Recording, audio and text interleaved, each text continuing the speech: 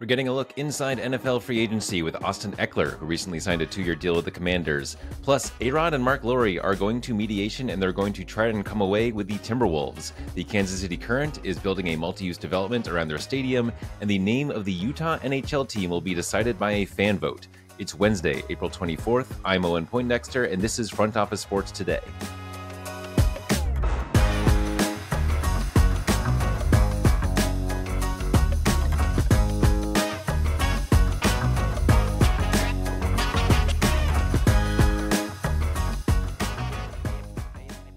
The Minnesota Timberwolves are embarking on one of the more exciting playoff runs in their history, and by the end of it, they might even know who's going to own the team.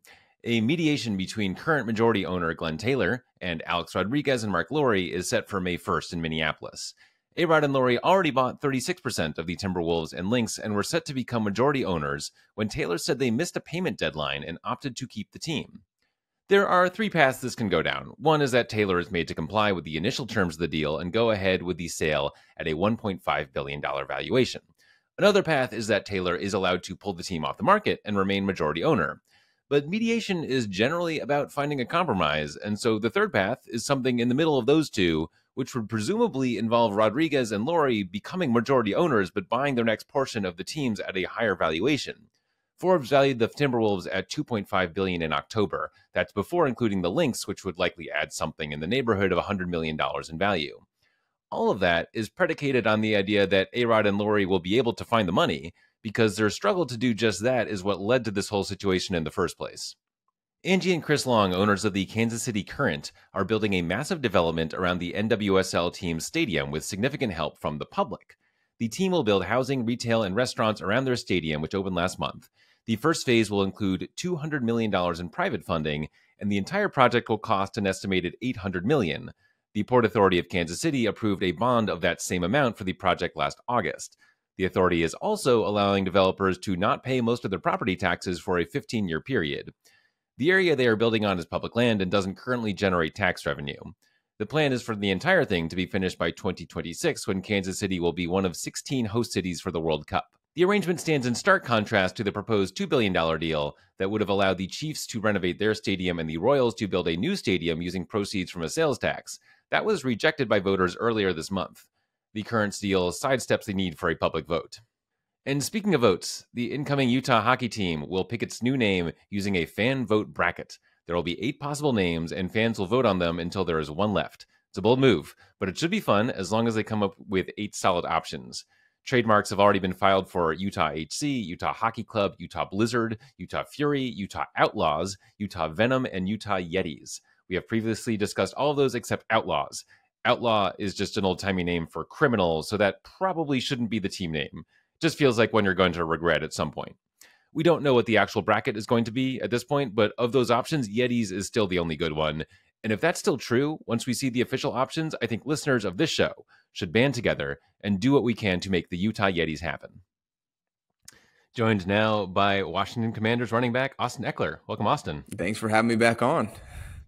Great to have you on. I was just telling you offline, you are our third guest in the history of this podcast. So fun little full circle moment for us. And it'll be good to kind of get an update on how things are going with you. I want to start with your recent past. So you just signed a 2-year deal with the Commanders after spending 7 seasons with the Chargers. I'm curious about the experience of free agency, because it's freedom and it's insecurity in one package. How in control of your future did you feel? Yeah, free agency was kind of wild this year, because I think there was a really a flood of the market of running backs. You know, the guys that got franchise tagged, and then the 2017 class really hitting the market. And so it went went really quick. And I know it was quick for me anyway. That first day that other teams were able to talk to us, people started getting obligated contracts signed, or I guess the obligation signed. You can't sign yet until it actually opens up, but people are getting some commitments going. And I just remember going back and forth all morning with my agent. That, hey man, like, you need to stay next to your phone. We got to go through. Here's our parameters, what we're trying to get. This is the environment we want to try to go into. And so we started chipping away through. Okay, hey, this team reached out. This is what they offered. Okay, they're out. They obviously don't want you to be used, or they want you as this type of position. had a conversation with the Chargers. They were going in a different direction. And so I was like, okay, let's go find a new place. And then the Commanders really stood out above the rest as far as an opportunity to really come in and make an impact early on. And also be really in a situation where, hey, we're trying to get ourselves right back together and put a team together, really get some leadership in with the team. And so that's exactly where I was looking to be in. And then we had Coach Lynn out there who I was familiar with. And there's a lot of new coaches, and I've kind of been through that before. And so it was an environment where it was like, hey, it's a new opportunity, a new coast. And so I'm looking forward to this next year. Yeah, that's really interesting. I was going to ask you how quickly your market took shape, but it sounds like it was more like hours than days. It was definitely hours. So that day, I forgot what day it was, but I'm in the gym working out, and I'm starting to see some of the younger guys go off the board. I'm seeing Saquon get picked up immediately. Josh Jacobs gets picked up, and so then I'm like, all right, some of me, Derek, Aaron Jones. Some of us other guys were okay. We're still on the board. Let's see what's going to happen. So we're getting calls here and there, and then all of a sudden, hey, we start getting offers. Like, oh, we're going today.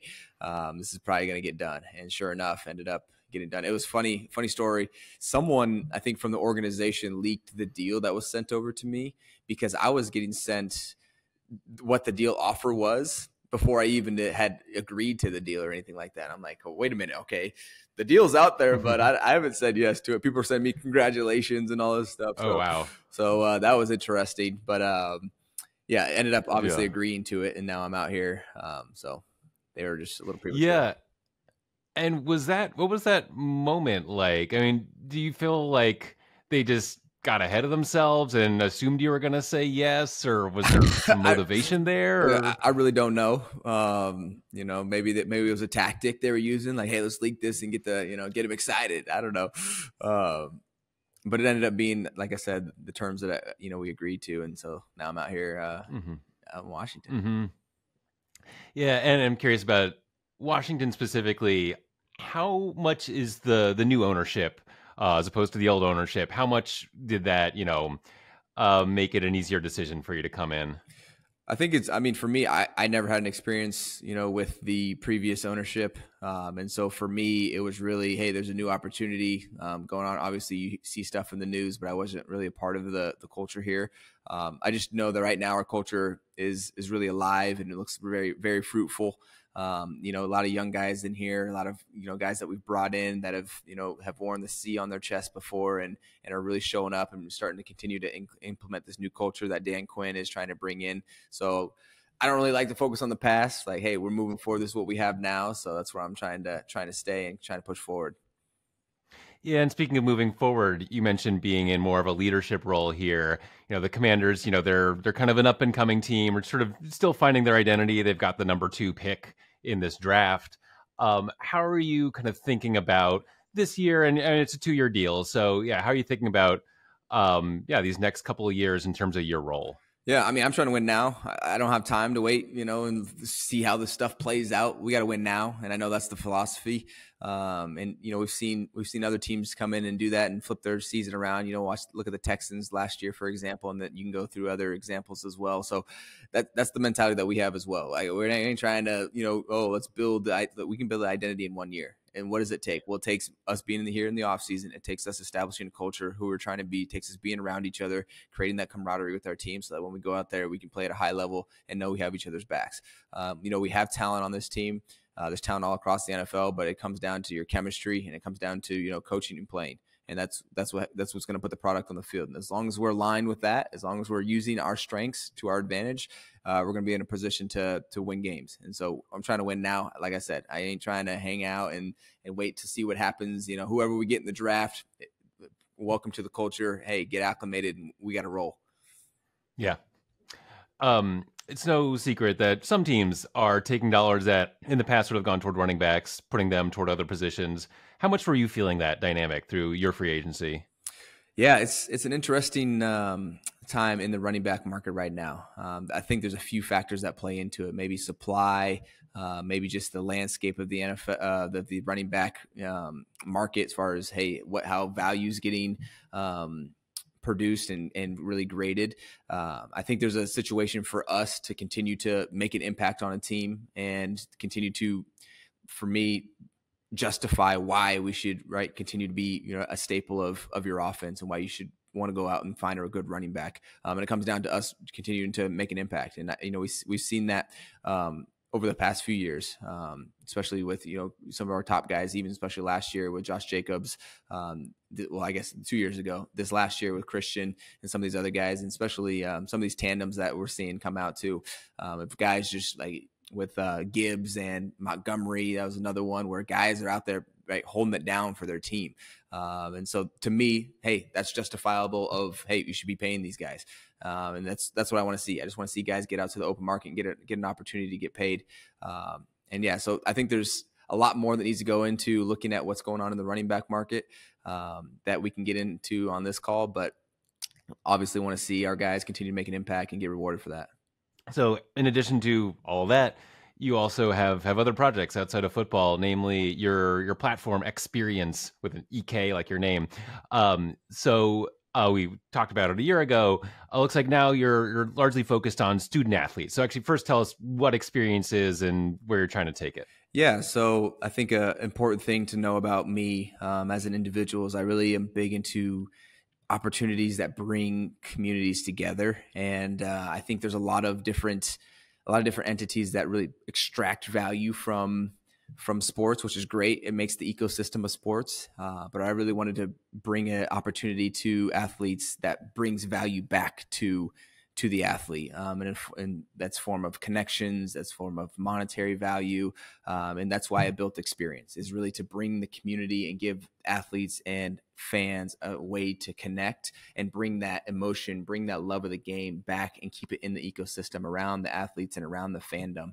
And so Eksperience is a platform that helps connect athletes and their fans in a more meaningful way, and in a more efficient way too, because with athletes, it really takes a lot of time if we're trying to connect with a ton of athletes. So we need a safe environment and an environment where we can control the volume of interactions that we're doing. And so with Eksperience, what I've been doing is optimizing ways for you to either cheer me on at, for a game, for you to jump on a video chat and talk to me for a few minutes here and there, for you to, ask me about my off season, different things like that. If you want to, give me some motivation before a game, if you want to talk about a big game after, just different types of interaction and active ways to connect throughout the entire year. This is the place where you're going to be able to do it, is with Eksperience. And yeah, you're right. We've been focusing in the NIL space, in the student athlete space, because now there's a new opportunity for student athletes to monetize their name. And when you think of that, right now, the landscape is really in the brand space. But in the brand space, you're taking a lot of these random brands that these kids don't really have any affiliation with or any value from, and they're promoting them, randomly. And I think it's a okay opportunity, but I think there's a real bigger opportunity of creating an opportunity in the actual fan base itself, and letting these alumni go in and support these student athletes. For example, if you're a football player and you're a business major during the off season, what better opportunity to get paid but than talking to your alumni about, different opportunities in the business space. And they want to support you. They also want to connect with you, and they can also give you nuggets to help you further your career and look for the next opportunity. Or during games, especially in the college space, as far as the camaraderie that's there in the college space, where, hey, you have a big game coming up. It's a perfect opportunity to funnel all of that community support into your team, to have these fans, hey, go cheer on our team. We got a big rival game coming up. Or even if we came off a loss, hey, go pick up our team spirits. Hey, if we come off a big win, hey, go show those guys some love, or those girls some love. And it's an opportunity that promotes the players, and it promotes the school as well. And so it's not promoting some random brand. It's actually bringing the community closer, because we're all here celebrating and supporting the thing that we love.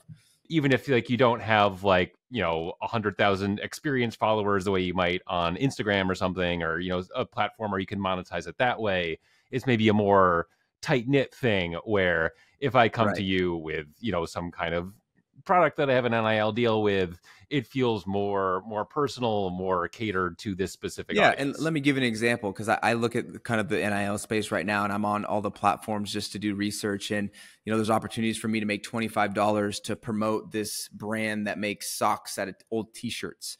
And it's like, that's a business that you can go promote, and you have to go and look at their website, and you have to promote on you promote on your Twitter, promote on your Instagram. And it's like, you could do that, or you can join Eksperience with us, and then you can make that same $25, and it's actually one of your alumni cheering you on for the game, or giving you tips of how to navigate the business industry, as far as in your experience there as a student. Hey, these are the people that you should go meet. Hey, this is what I learned. Hey, if you're looking for an internship opportunity, this is what I would suggest. And you're getting paid to interact with these people. They can send you, a message, and you would get to respond. Oh, thank you. Thanks, Owen, I appreciate the support. Or thanks, Owen, I appreciate the advice. I really love that. I would love to connect with you on a deeper basis at some point. And so it's a more supportive way that is, like I said, it's promoting not only the student athlete, but also supports the school as well. And so that's why we're looking to get the schools involved in this as well, and really turn it into a white labeled product. So it's not just one-on-one. So now let me back up. Before, the athlete would have to promote it on their own, and you run into issues there because not everyone has a huge following, right? That's dependent on the name on the back. Hey, what have you done for yourself? Well, now when we put it in the school's hand and white label it, you're also attacking the name on the front of the jersey, which is the school's name. And you're going to already have brand loyalty to the actual school. And so if you can incentivize the school to also want to promote this for their student athletes, so they can continue to build support through their CRM, they start to know what types of fans are actually wanting to interact with their students, and put those people into their different, advertising funnels for, tuition, for, different, events and so on. Now you can really create an ecosystem where not only are the student athletes getting an opportunity from their fans, we're also giving an opportunity to the schools to continue to actually utilize and learn about their fans at the same time, and expand their CRMs and their capabilities of talking with these individuals. Yeah, that's interesting. I mean, just thinking about how schools have dealt with the NIL era, some have really benefited from it, in that they can essentially pay their players, and for doing some charity events or whatever that they have them do, and it's a way to get the recruits they want. Some, I think, are still trying to figure out what this is and how much they want to play in this space. But it's just kind of this interesting kind of like chaotic situation still, even a few years in. And here's the thing: what really dominates the space is these brands. And you mentioned the appearances that you can do for the charitable endeavors. Those are few in between, and those are absolutely there. And you can see that really in the collective space. But now, to me, what NIL means is using your name and what you've built for yourself. And when you bring brands into it, even if it's charities, you're bringing what you've built and what you have built for you and your predecessors, and you're pushing it to other products. Like, hey, everyone go look at these products over there off of the name that you've built. And so you're taking that attention and you're selling it away to someone else, which I'm not saying it's a bad thing, as long as you're aligned with the brand and you understand. It makes sense. You should do those. I would encourage you to. I do brand deals all the time with companies that I love. But there's also a situation where, okay, if you just continue to do 25, the ROI is not going to be panning out if you're trying to do a bunch of $25 brands and brand deals and pushing your interest out. You're gonna exhaust your fan base because you're giving them stuff that they don't necessarily want. Why are they a fan of you? Because you wear their jersey. They like you. They like you, Owen. Like, they're a fan. If I'm a fan of you, Owen, I want to see you and your stuff. I don't want you to give me 15% off discounts on every store that you can find and get your hands on. Like, I want to interact with you in some way, or just I want to support you. Or I want you to know that I'm supporting you in some type of fashion. And so that's what we're building. Yeah, very cool. I want to throw a few quick NFL questions at you before we let you go. The hip drop tackle is a thing of the past, or at least that's what the rules say now. How do you feel about that new rule coming in? It's definitely one that has caused a lot of attention to be directed towards it. I'm in a position where I just want to make sure that when we are implementing these rules, that there's a good collaboration in the future, because it seems that when these rules are getting made, it's almost like it's a trial. Let's throw it out there, see how it works. And I would love to have more input as a player in the executive committee with the NFLPA where, hey, we want to be in these conversations. We do have a seat at the chair, but it can almost be overlooked sometimes. And so just want to make sure that when we're creating rules that it is for the greater good of our players and entirely, and not really try to really toy too much with rules. Like, let's make sure there's a plan. Let's make sure it's solid instead of just really trying things. And this is a scenario where it almost seems like we're trying it to see how it plays, but I know it can really affect the game, and even for throwing fines in there as well, affect our guys' play pocketbooks as far as just how we have been playing the game in the past. So just want to make sure that we're careful, as the NFL and the NFLPA, and collaborating on these, because I'm in a situation where, like, hey, we're going to see how it goes. It's hard for me to say whether I like it or whether I don't like it right now. I can tell you that I'm very skeptical. So we'll see. Yeah, I'm a little surprised to hear that, just as someone who is going to be, maybe has more room to move. Well, let me ask you this. Role in place. Let me ask you this, Owen. Like, who's supposed to teach this? Is it the coach's fault? Is it the player's fault? Is it both?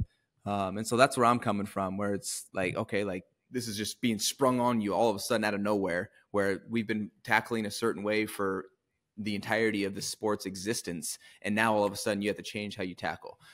Sure. And so you're changing the fundamentals of the game. And I just want to make sure that we're in a situation where, as a player representative, that we're protecting our players and allowing this time to actually come to fruition in a proper fashion. And so when it's sprung on you like this, kind of blindside you. Yeah, no, that makes sense. Any thoughts on the modified kickoff? Modified kickoff is super interesting, actually. Like, yeah. it's gonna make that play, I think, a lot more viewable, because we're probably not gonna see a touchback every single time, Right. which is kickoff, touchback. Okay, you can go to the bathroom right then and there. Yeah. And so I think it's gonna make it a little bit more exciting. I know there is some safety concerns that we're trying to make, I guess, less of a concern, with having less impacts, less high speed impacts with this. So I'm really curious to see how it plays out. I'm interested because it still keeps that spot of the game. Like, you still have the traditional kickoff. It's not necessarily as much field being covered, but it's still part of the game. So I love that. And let's make you commissioner for a day, or dictator or whatever. Someone who can make rules at a whim. What changes would you like to see in the NFL? That was interesting verbiage there. Yeah, I was like, I'm not sure if the commissioner has all the authorities I want to give you right now. So yeah, just what changes would you like to see in football? What changes would I like to see in football? Wow. To what degree? On the business side, on the playing side? Wherever your mind's going, honestly. Yeah, I mean, if you've got some thoughts on playing, but yeah, if you've business thoughts too. And I would love to see more global expansion. I think we've been doing that a lot. I would love to see the game continue to expand, to get to a brand where you have a soccer as a global brand. And I think we're getting there. I know we've been doing international games for a while, but I would love to see more of that. I don't know about having a team over there, because I have made the trip over the pond and played in that game. The time change is kind of brutal, but I would love to see a little bit more expansion in that capacity. And shoot, I would really love to see too during the off season. I think it's a great time to get football into the community.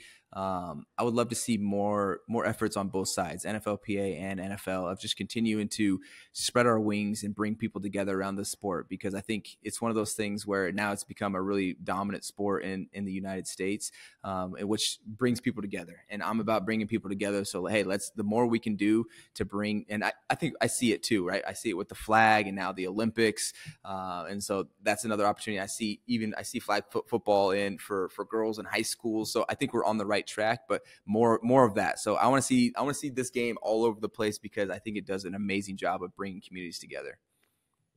And on that global game point, where would you mostly, if you could play a game anywhere in the NFL, any country, not necessarily one that the NFL is playing in this year or last year, just if you could put a game somewhere?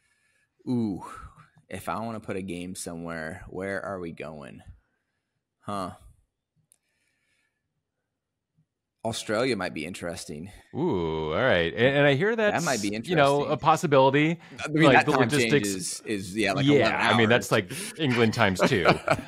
So in terms of sort of that trip, but it'd be fun. I mean, they love rugby. I think they love the NFL. Yeah. And so, I do know, I actually had a couple of my teammates go to Australia and play in their football leagues over there. Rugby's definitely more predominant than the NFL over there, but they also have a different structure. Like high school sports is not a thing in Australia, right? It's all, you have to go to like club right outside of, or just club in general all the time. So I think that'd be interesting, but would love to see this game in some capacity, compete with soccer on the global scale. Yeah, and we may be getting there. Austin Ekeler, thanks so much for joining us on the show. Yeah, thanks for having me on, Owen. That's it for today. Leave us a rating and review on Apple, Spotify, or wherever you get your podcasts, or share this episode with an NFL fan you think would enjoy it. Thanks for listening. We will see you tomorrow.